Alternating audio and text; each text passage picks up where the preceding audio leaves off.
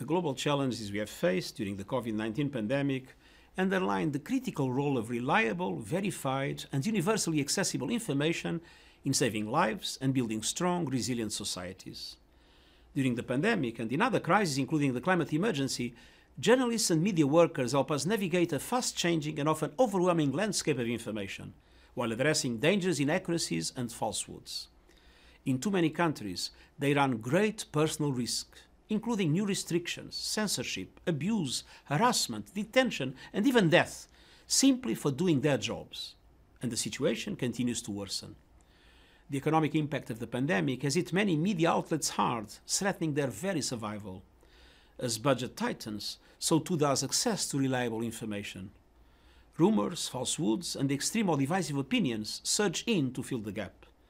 I urge all governments to do everything in their power to support a free, independent, and diverse media. Free and independent journalism is our greatest ally in combating misinformation and disinformation. The United Nations Plan of Action on the Safety of Journalists aims to create a safe environment for media workers across the globe because information is a public good.